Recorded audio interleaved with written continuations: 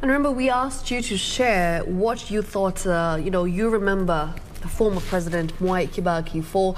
Cargo, we were just discussing his wit, his humor, some of his famous quotes from his speeches. Never a dull moment, actually, when he was giving his speeches. Absolutely. And speaking about that, the former president, known for, as you mentioned, his eloquence, I saw him impress his audience with his clarity in articulating government policies. Now, these are excerpts of some of those speeches.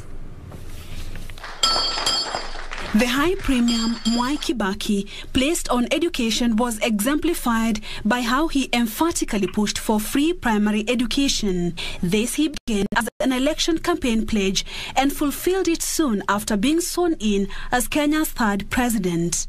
Ni lazima tuwe na bidii ya kufanya.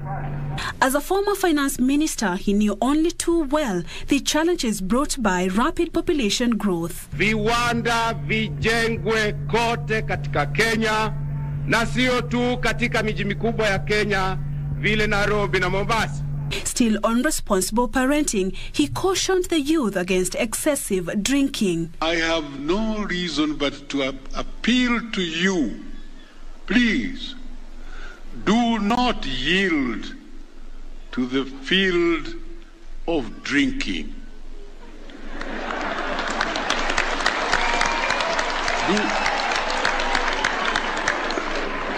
I say this not because I don't drink, no, I do.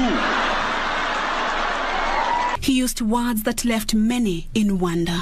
If you just hang around and don't register, you are useless.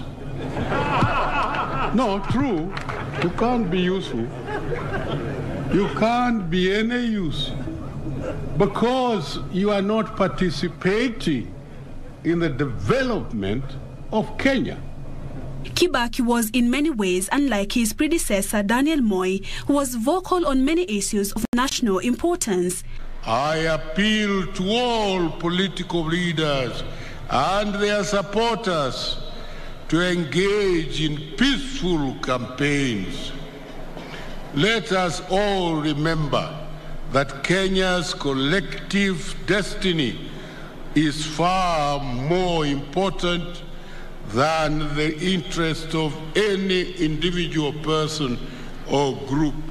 He, however, on a few occasions seized the opportunity to set the record straight, as he did during the clamor by the proscribed Mombasa Republican Army to have the coast secede from Kenya. Hakuna haja mtu yeyote awe ni nani au nani kujaribu kutuharibia nchi.